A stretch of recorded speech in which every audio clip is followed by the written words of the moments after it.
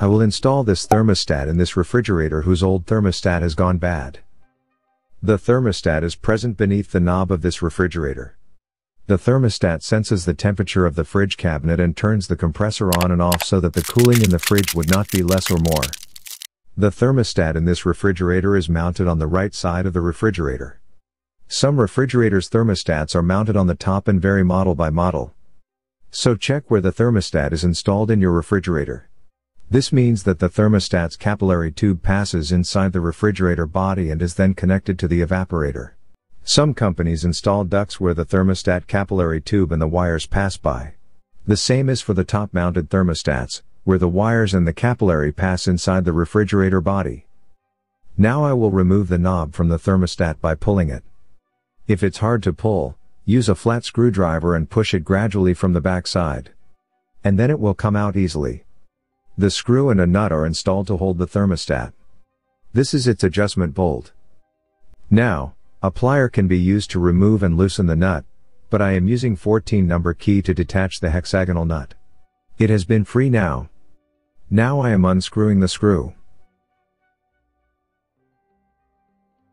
Now I will pull the plastic box of the thermostat towards me, which will be separated from the fridge body. The box was installed and locked inside the hole of the fridge body with the help of these plastic hooks. The position of holes can vary in different refrigerators' thermostat boxes. Next, I am going to unscrew all the screws of the evaporator.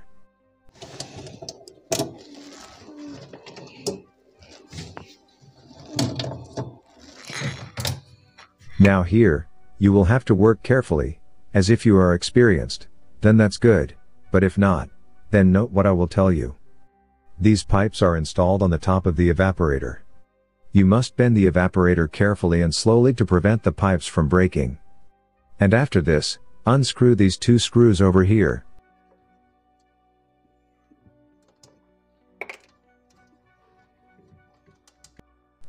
The capillary tube is installed inside the plastic attached to the evaporator. I will remove the plastic. Now let me show you how the thermostat capillary tube has come out from inside the fridge body. This is the capillary tube that I am shaking with my hands, and I will remove it from here. Before uninstalling the thermostat, check its wiring connections. Let me give you its information as well. On the left side, C is written, L is written on the right side, and H is written on the top. And also, let me tell you what connections are installed with the thermostat. The H has the main supply, which is a single brown wire. The gray wire is for the heater, and the red wire is for the compressor output. When the compressor starts, the thermostat starts the compressor through this wire. The L terminal has one wire for the lamp, and the other is for the heater. The heater wires line and neutral are connected to the thermostat. Now I will disconnect all the wires of the thermostat.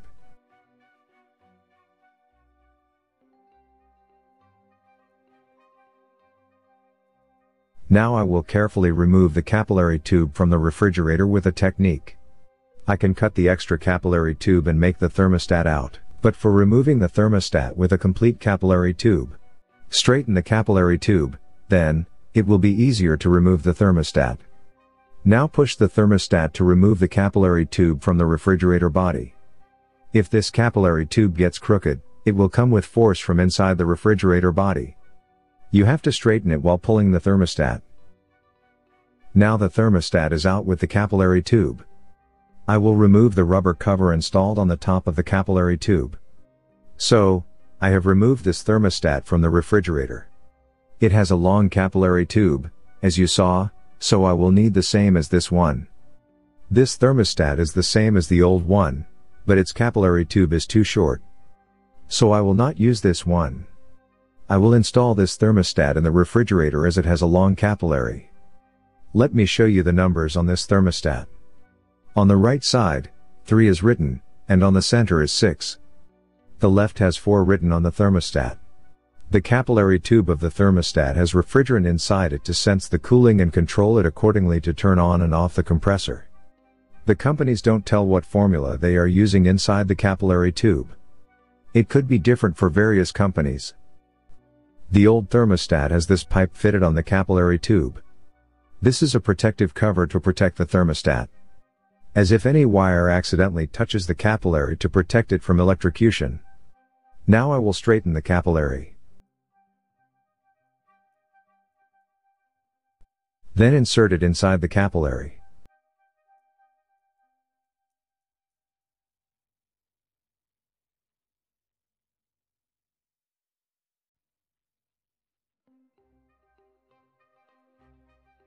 I tried to insert the pipe inside the capillary, but it is getting difficult to do so.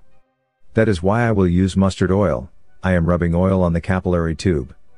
And now, put the sleeve inside the capillary tube again.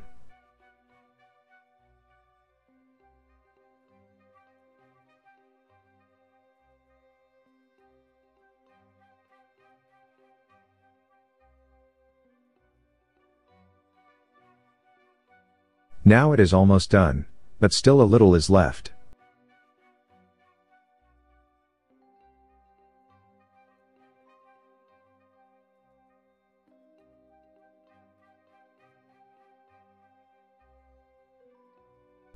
Now as it has passed from the tip of the capillary tube, now it is a lot easier to pull it.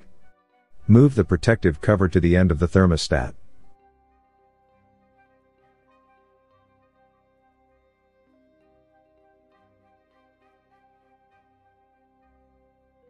Now I am inserting the new one inside the refrigerator.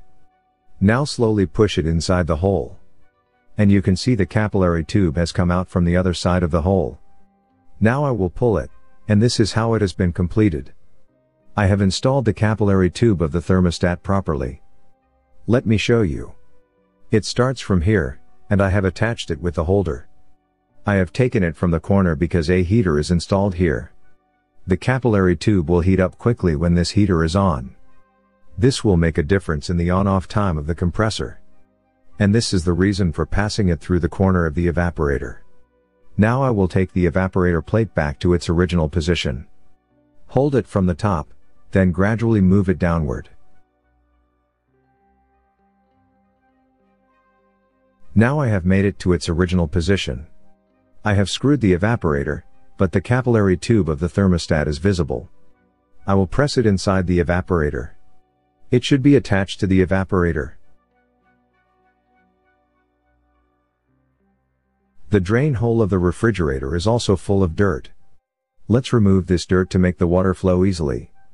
So always check that drain hole to prevent water from leaking inside your refrigerator when the evaporator defrosts.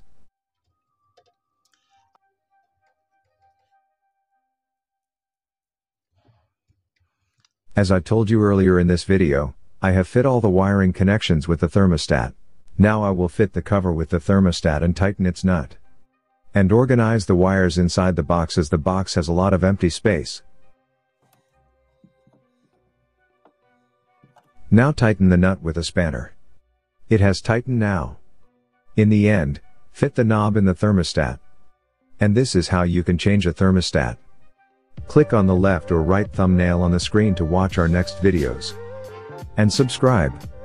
It is free. Thank you.